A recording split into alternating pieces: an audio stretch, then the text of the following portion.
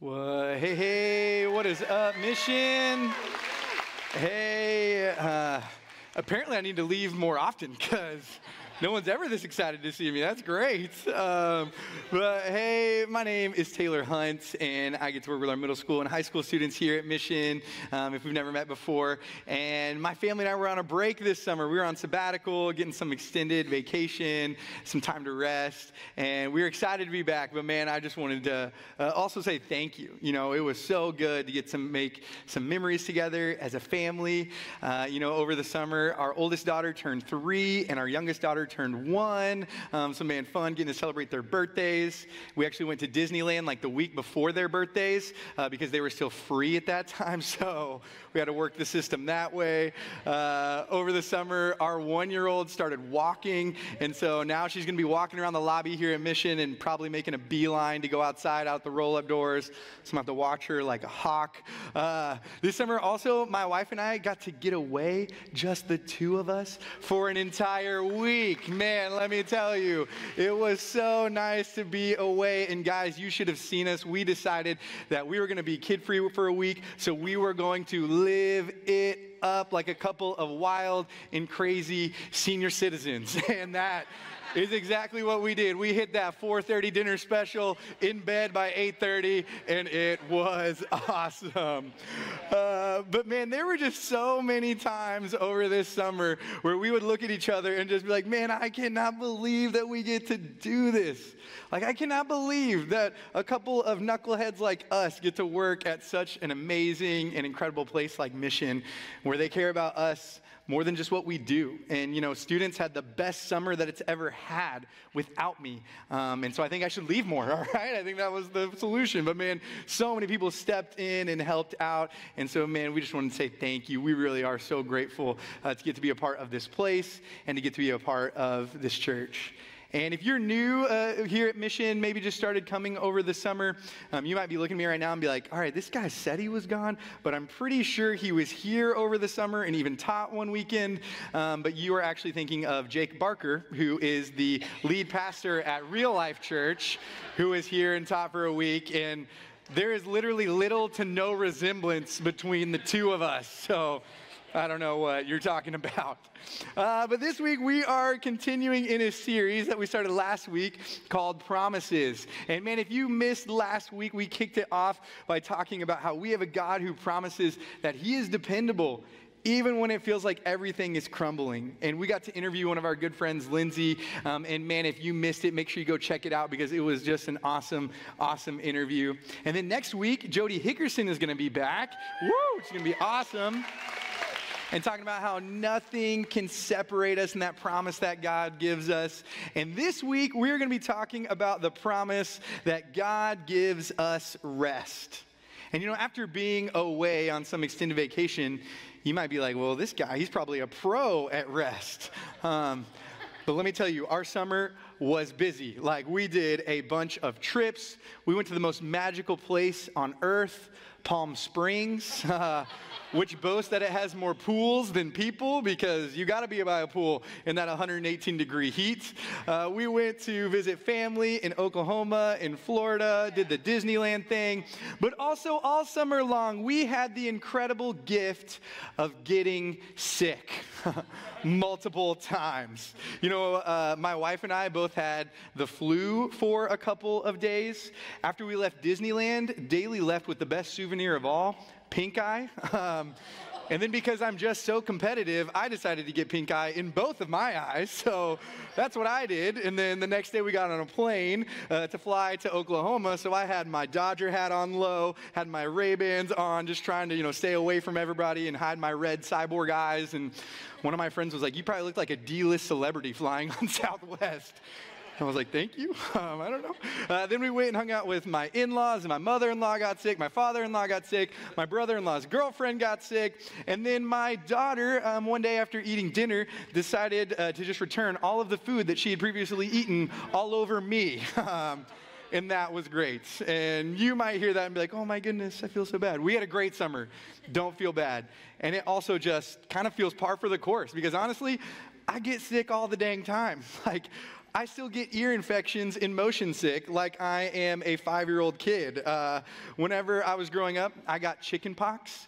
Whenever I got into the 8th grade, I got mono, which, anybody know the nickname for mono? Anybody know the nickname? It's the kissing disease. And take a look at 8th grade Taylor. Let me tell you, this guy was definitely getting the kissing disease. No, not at all. I don't know how I got it. But mono and chicken pox are these two sicknesses, these illnesses that once you got it, like you got it. You carry it around in your body for the rest of your life. And I've been realizing the past couple years that there's this other little sickness, this little illness, this thing that I think I've caught and I've carried around for a while. And it's this little thing called hurry sickness. Any of you guys ever heard of this before? Any of you think you've got this? And I'm not sure if you've ever used WebMD before, but if you haven't, there is no better way to convince yourself that you have a terminal illness. But on WebMD, there is a symptom checker where you can type your symptoms in, answer a few yes or no questions, and then it will spit out a diagnosis right then and there for you. And so I thought that today we might kind of do like a hurry sickness symptom checker. So see if any of these things would get checked off or answered yes or no for you. Do you ever find yourself rushing around even when you don't have to? Do you find yourself multitasking more or less? Have you ever found yourself cooking dinner while finishing up a work call, doing your makeup at the stoplight, or checking email while you're playing at the park with your kids? Are you constantly late for meetings, social events, soccer practice, or church? Have you gotten any speeding tickets lately? When the stoplight turns yellow, do you hit the brakes or hit the gas? When you're at the grocery store, do you count the number of the people in each of the checkout lines and go to the one that you think has the least amount of people? And then are you kind of mad whenever the guy that you thought was at the back of the longest line actually gets done checking out before you and you're like, oh, I hate that guy. When you have a day off, do you find yourself getting more anxious, agitated, irritable, and you're not really sure why? Have you missed big events, birthdays, dinner parties, date nights, soccer games, just because you were just too busy? When you're around family or friends, do you find yourself being present but unengaged? Like, sure, you're there and you show up in the photos, but you weren't really there. Does your mind race at night when you lay down to sleep? Do you find yourself feeling more and more numb? Have you lost your sense of gratitude, wonder, and awe? If you answered yes to one or more of these questions, you may suffer from hurry sickness. I mean, when someone asks us how we're doing, what do most of us say? Busy. Maybe we say fine. How was your summer? Busy. How are the kids? Busy. How's work? Busy. How was that vacation? Busy. How was the honeymoon? Well, we got busy. No. Okay, I don't want to know that, all right? I mean, most of us, we live at this breakneck pace. Like, we go from the job site to soccer practice to hair appointments to the salon to back to school nights and work calls and PTA meetings and tennis camps and football practice. Like, most of us listen to our podcast on 2 times speed because who has time to listen at normal speed? I mean, maybe people would describe us as a grinder. And, we're always working 50-plus hours, 2 to 3 jobs because, that's just all we know. Maybe we grew up in a family, our upbringing, part of our culture was just that you hustled and you grinded and you did whatever you had to do to just stay busy. Funny enough, in 1967, a Senate subcommittee jointly predicted that by the year 1985, the average American would only be working, get this, 27 hours a week for 22 weeks a year because of all the advances in technology that were going to free us up and let us spend more time in leisure activity. But the reality is that leisure time is actually in decline in America. A whopping 37% of us take fewer than 7 vacation days per year. Long gone is the 40-hour work week. One psychologist shows that the average American has worked more with each passing decade since the 60s today, so that now the average full-time job has a full month added onto it. See, technology has not multiplied our leisure, it's multiplied our labor. And we just can't get rest. You know, the number of Americans who take sleeping pills has doubled since 2010. And most experts believe that stress and hurry are the blame. See, we are overworked, disconnected, under-rested. And for you Rolling Stones fans, like, we just can't get no satisfaction. You know, one of my favorite pastors, like my pastoral man crush, is this guy named John Mark Comer.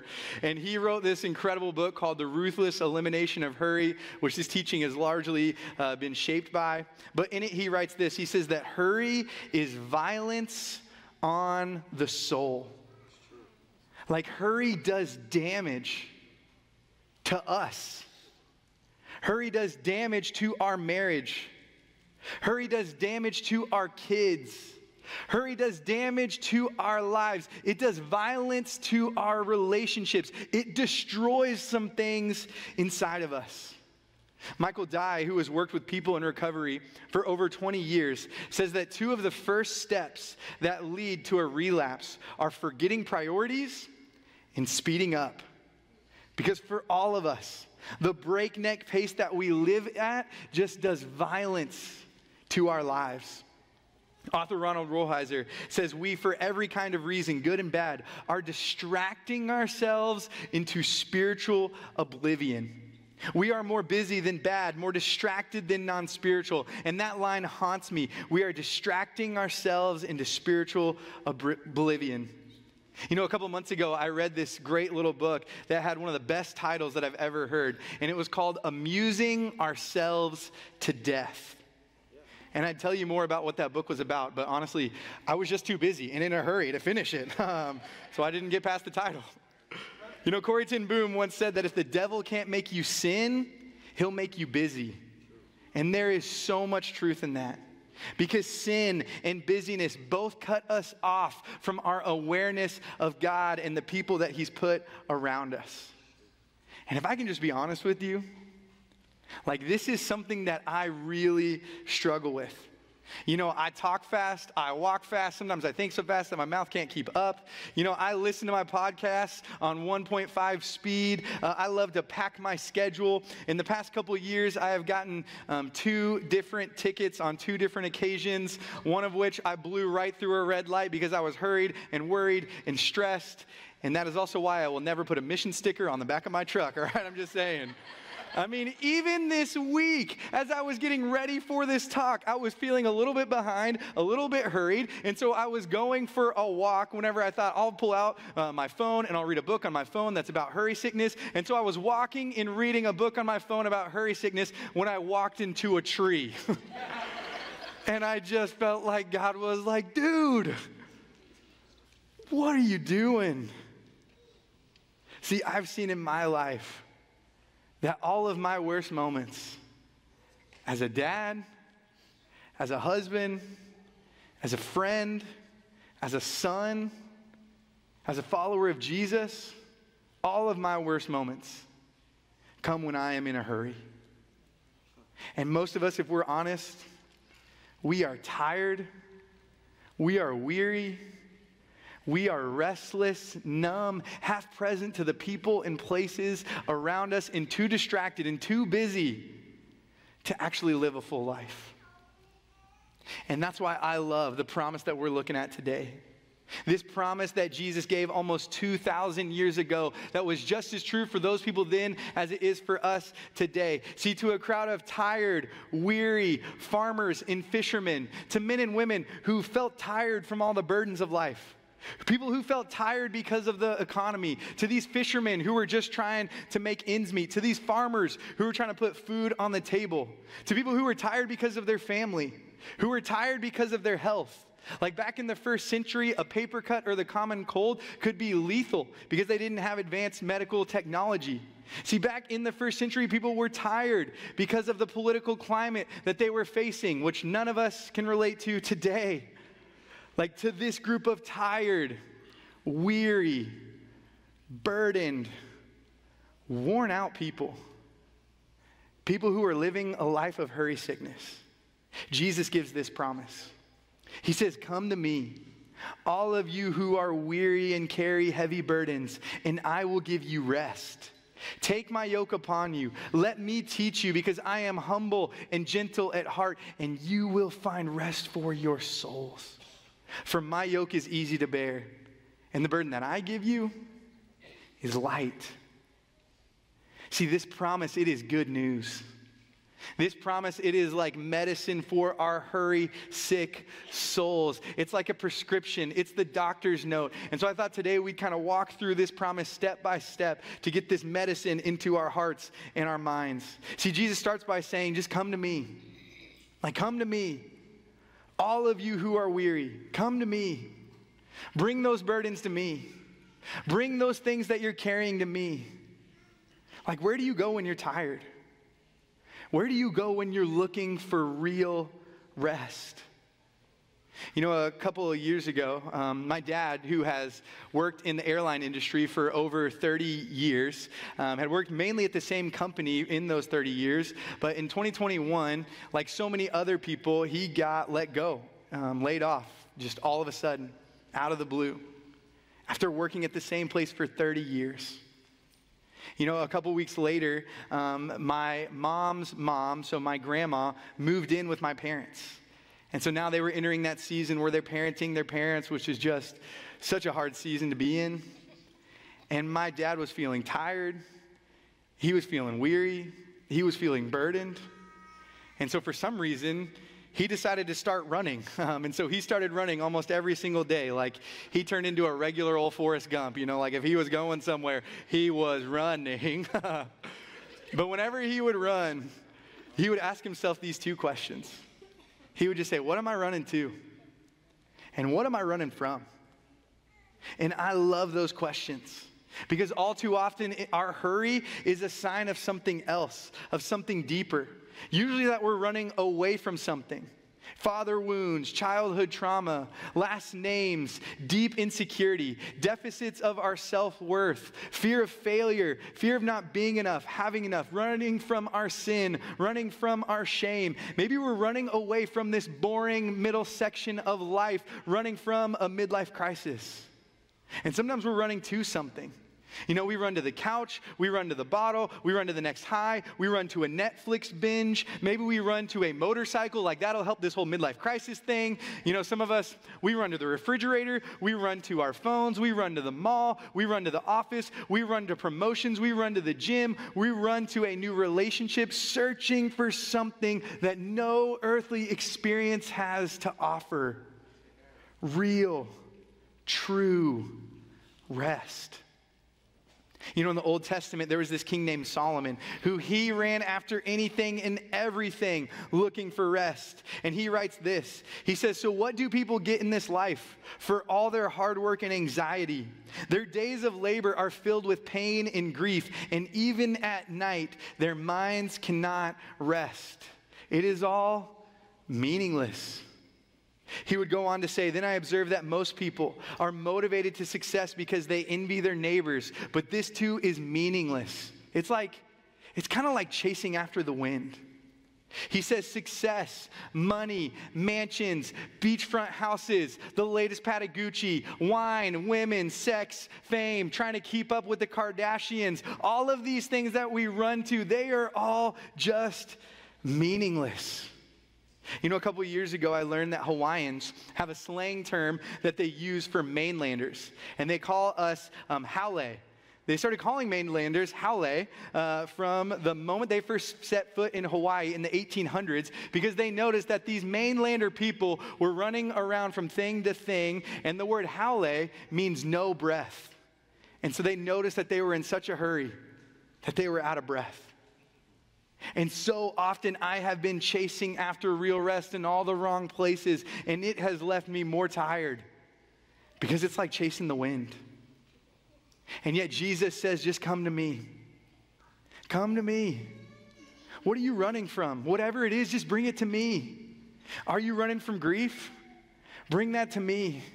Are you running from worry? Are you running from a past hurt? Like, just bring that to me. Bring your doubts to me. Bring your failures to me. Bring your burdens to me. Bring it all to me. And don't run somewhere else. Don't run to the bottle. Don't run to the binge. Don't run to the office. Just run to me. Come to me. All of you who are weary and carry heavy burdens. Bring those things to me. Bring that mess to me. And I will give you rest. Did you know that the thing that separates the good athletes from the great athletes, like the things that separates the pros from like the Olympians and the Hall of Famers, it's not natural skill, it isn't how hard they train, it isn't even coaching. Like the thing that separates the good from the greats is how much they rest. See, rest is hard work. And rest takes intentionality in our hurry, sick world. And I've noticed in my life that when I slow down, when I try to rest, whenever I'm like, okay, Jesus, I'll just come to you, usually it feels like things get worse, not better. Have you ever been driving along when all of a sudden your car begins to make like a banging or a bashing sound, you know, like a clicking or a light comes on, you know, something happens underneath the hood and you were like, oh no, that does not sound good. And then honestly, how many of us, you know, sometimes you're like, I do not have the money or the time or the attention right now to work on that. Like, I'm just so busy. And so what do? You just kind of lean forward, you know, you turn the radio up or roll the windows down and just like pretend like it's not happening. I mean, sometimes that's what it feels like when I slow down in my life, when I start to see what's really going on under the hood. I start to hear that anxiety that's been rattling in the background. You know, I feel bad about how I got mad and blew up on my wife the other week. Maybe I start to hear that guilt. I start to feel that exhaustion. I start to feel that shame. You know, I feel sad. I feel grief. Rest? That's the last thing I feel right now, Jesus. I mean, it felt better when I was going 100 miles an hour. And so what do? We just ramp right up and start speeding up again, roll the windows down and just pretend like it's not happening. But the kind of rest that Jesus is talking about is so much more than just physical rest. When he says, I will give you rest, he means like soul rest, like deep rest, rest from our striving, rest from our weariness, rest from our sin and our shame because of his death on the cross. Like he gives us rest from our hiding, rest from our guilt, rest from our burdens. And when we come to him in the midst of our hurry sickness, when we rest, that's when Jesus actually does some of his best work. And maybe one of the most famous songs in all of history, this song called Psalm 23, which was written by King David. And this is like a little platinum hit that has been read all throughout history. Check out what it says. It says, the Lord is my shepherd. I lack nothing. He makes me lie down in green pastures. He leads me beside quiet waters. And that term right there, quiet waters, in the original language, it actually translates to waters of rest. See, he leads us beside waters of rest. He restores my soul. Just like how sleep restores our bodies, there is a kind of soul rest that we all crave. And in Jesus' day, there was this day of the week called the Sabbath. And Sabbath was a big deal every single week. It was actually a day that was marked off by God after the Jews had been in slavery in Egypt for 400 years. And you know what slaves never get? A day off. Like they never get to rest. And in Egypt, God's people were seen as this sort of disposable battery, this disposable workforce. Just use them up till they die, and then we don't rest and recharge them. We just replace them. And so when God rescued his people from captivity, he gave his people these 10 commandments to live by. They were like his top 10 ways to live like you aren't a slave anymore, because you guys aren't slaves. And number 4 on the list was to keep the Sabbath. To take a day off, to rest, to delight, to worship the Lord your God who has saved you from captivity. And every week for thousands of years, God's people had this day of rest where he would restore their souls. See, it wasn't just this nice suggestion. It was a commandment. And Jesus came along saying, like, I will give you rest, me. I will restore some things in you. When you read through the life of Jesus, his biographies in Matthew, Mark, Luke, and John, you'll actually see that Jesus was healing people all the time. And most of the time when he healed somebody, it took place on the Sabbath. And Jesus was saying that my rest will give you true healing. And there might just be some things in us that Jesus wants to heal. There might be some things in us that he wants to restore. You know, maybe it's our marriage. Maybe it's our relationship with our kids. Maybe it's our health. Maybe it's our anger. Maybe it's that bitterness, that resentment. It's that binging. But Jesus just says, come to me and I will give you rest. In Psalm 62, it says, truly my soul finds rest in God. My salvation comes from him. He is my rock and my salvation. He is my fortress. I will never be shaken. Just come to me and I will give you rest. See, the next part of this promise feels a little bit funny. Like if this promise really is medicine for our souls, if it is good news for our hurry sickness, then this next part could feel a little bit like the cough syrup. You know, this has that little aftertaste. Because next Jesus says, take my yoke upon you. Which a yoke was a work instrument for oxen back in Jesus' day. Like getting yoked back then meant something totally different than what it means today.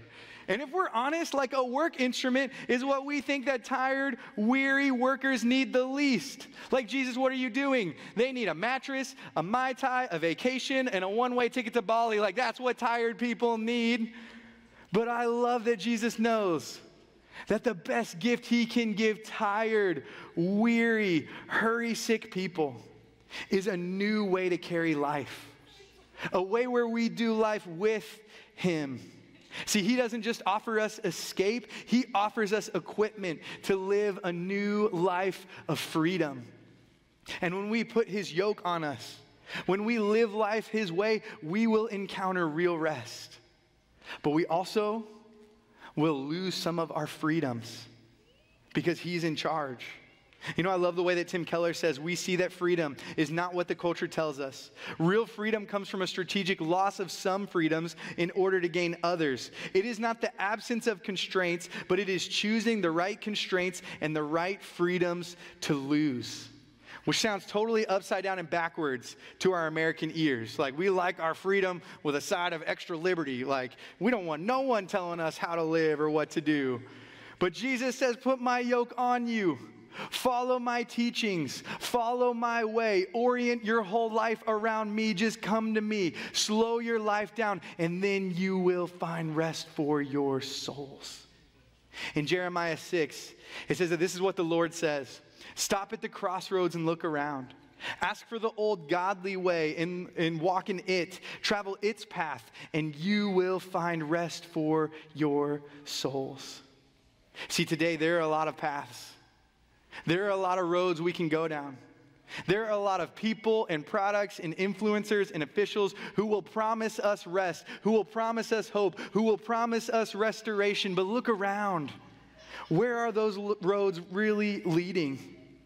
See, Jesus' promise is packed with this invitation to surrender. Real rest, real freedom is found when we let go and surrender to him. And not just like a once and done kind of thing. We're like, okay, God, that one time I brought my burdens to you, I surrendered, and let the resting and the freedom begin. Like, bring it on, God. What are you going to do? No, like every day. Where every day we put his yoke on. Where we hand him the reins. We say, God, you're in control. You lead me. I'll follow you. God, I want to do my life your way. You can have it all. And Jesus says that the invitation is pretty clear. Let me teach you, because I am humble and gentle at heart, and you will find rest for your souls. For my yoke is easy to bear, and the burden that I give you is light. You know, I love how John Ortberg says that easy is a soul word, not a circumstance word. And Jesus never promised us an easy life. Jesus never promised us that trouble wouldn't hit. He never promised us that we wouldn't be weary and burdened and overwhelmed. He didn't promise us that we wouldn't have things to run from. He didn't promise us that life would be cancer-free. He didn't promise a life without loss. He didn't promise a life without infertility. He didn't promise a life without layoffs. He never promised an easy life. But he did promise an easy yoke. And he says, come to me. Are you tired? Are you weary? Are you burdened? Bring all that to me. Just come to me, and I will give you rest. Let's pray together real quick. God, we just thank you. God, we thank you that you are with us in the midst of our burdens.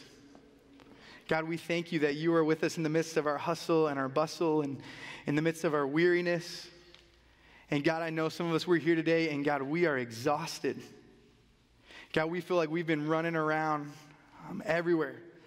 We've been looking for rest and restoration and healing in all the wrong places. And God, there are so many things that we've been running from and so many things that we've been running to. And God, we're so afraid that you would find out the mess that we've made of our lives. And so God, I pray that you would just remind us today that we can bring it all to you. God, that we can come to you how we really are, not how we pretend to be. God, would you meet us in the midst of our weariness? Would you meet us in the midst of our tiredness? God, would you meet us and give us rest for our souls? And God, we're just so thankful for Jesus and how we can have real and eternal rest with you because of his sacrifice on the cross. It's in Jesus' name we pray. Amen.